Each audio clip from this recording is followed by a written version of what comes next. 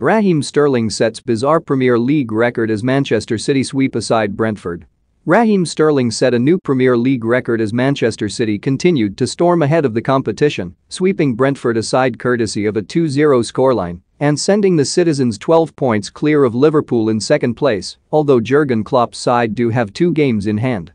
After a close opening half an hour, Riyad Mahrez calmed any nerves that Pep Guardiola and co. may have had coming into the tie, stroking home from the spot after Raheem Sterling was adjudged to have been fouled in the box by Mads Roerslev. Then, on the hour mark, it was Kevin De Bruyne's chance to capitalize on another mistake from Thomas Frank's side as he put the result beyond doubt. And, in winning the penalty, Raheem Sterling set a new Premier League record. The English forward has now won the most spot kicks in Premier League history, with a whopping 23 across his career to date. At 26 years old, should he remain in England he will have plenty of time to add to that tally in the years to come, and he has certainly developed a knack of forcing officials to point to the spot. Love it or hate it, there is no doubt that Sterling, like Harry Kane and many other players in the top flight, have cottoned onto the fact that you simply will not help your side by staying on your feet as pundits and fans alike urge them to. Rarely are spot kicks